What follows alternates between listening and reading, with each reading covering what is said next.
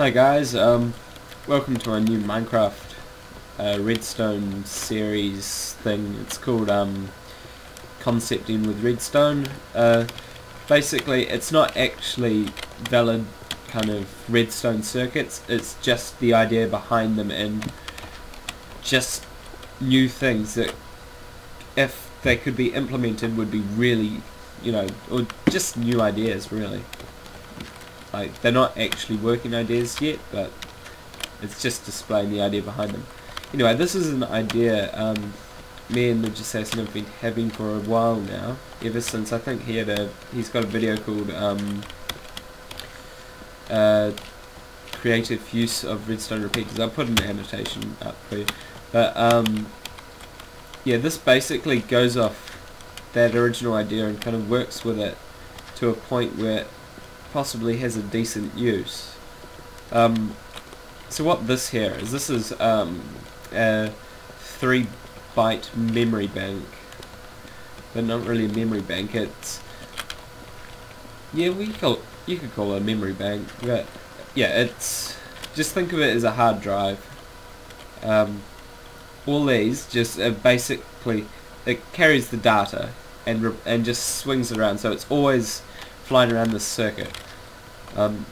Anyway, I'll show you an example of it working. So here we are. This is basically where you input it. Before I forget, I'll put these switches. This here basically allows the data to repeat around itself. But anyway, so here, this is what we've got over here is the that is the actual memory unit that holds the 3 bytes of data, and over here this is the tracking unit. It basically keeps track of the start and end of all the data, so when this here will know when the data, or it doesn't work properly at the moment, but with a bit of fine-tuning, a bit of experimentation, it should work. Anyway, yeah, this basically here, it follows the bits around, so I'm just trying to work out, before I made this video, if I should have it so it only inputs the start and end bits, or it should have all 4 flying around. Anyway, I'll just forget about that bit.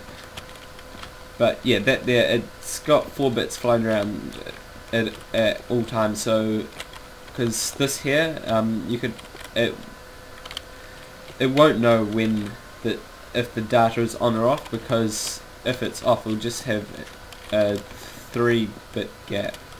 Anyway, I should actually show you an example so you know what I'm talking about. Anyway, so you power it up here with the kind of delay thing. Anyway, so what we inputted there was a 1001, and as you can see here, we've got 1001.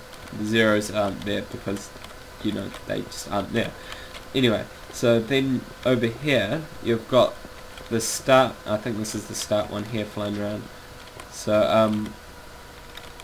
yeah, this here is just 1111. So no matter what, when that hits there, the start one should be over here. So then the decoder, which I'm thinking of it being, Minecraft Addict, I think, yeah, Minecraft Addict, he's got a number adder thing, so every time you push the button, it will push the number up one and still keep the 2 previous bits.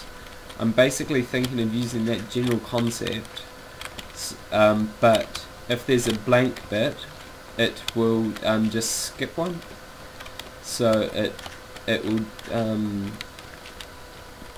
I'll put that idea up later, but yeah, so as you can see here, then with this we can always input more numbers. The torches, by the way, just so I know when the bit hits the, so alright, here we go. Damn it, missed that one. But yeah, as you can see there, I think it's just slightly longer than it should be. But yeah, so now that's 1 byte of data flying around, and you can read off at any time. But this was the Assassin's idea of a decoder, but it didn't work, because you can probably see why. It's just actually just displaying the same bit all at the same time. Anyway, yeah, this is just a concept, so probably won't be implemented, because it's just, if you've got 64 bytes of this stuff, just you can imagine the lag. But it could be good for ROM, or just temporary, so, or just a program that you want to continuously repeat. So it just repeats itself over and over again. I'm not too sure if anyone would want to use it for that, but it's definitely an idea. So yeah, thanks for watching. I'll see you in my next video.